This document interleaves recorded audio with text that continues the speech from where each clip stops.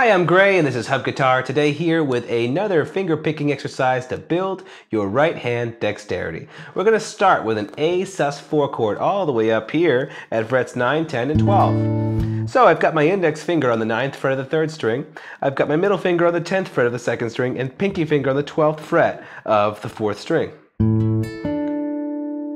Now I resolve that down to A by lifting up my pinky and replacing it with my ring finger on the 11th fret. Now you're going to love this, most guitar players do. You can actually recycle a lot of shapes. I'm going to take that shape, move it down 2 frets, and now I've got my next chord, which is a G over A.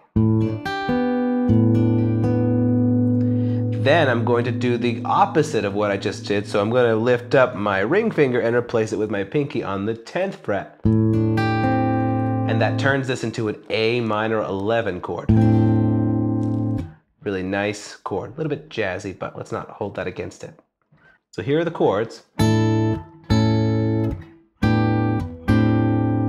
So let's talk about that plucking pattern. Notice that this is going to be on string 5, and then 3, 2, and 4. So it's not from low to high order, and that's why it's going to help you build your finger dexterity. So I'm going to use my thumb, I'm going to use my middle finger, ring finger, and then index finger is last.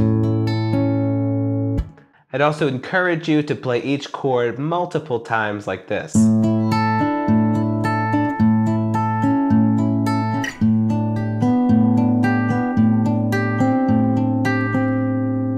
If you double or quadruple each chord, you're going to get to spend more time working on your picking pattern and less time worrying about switching chords, which is ultimately what the point of this exercise is. Alright, so that's it for today's exercise. I hope you enjoyed it. Thanks so much for watching.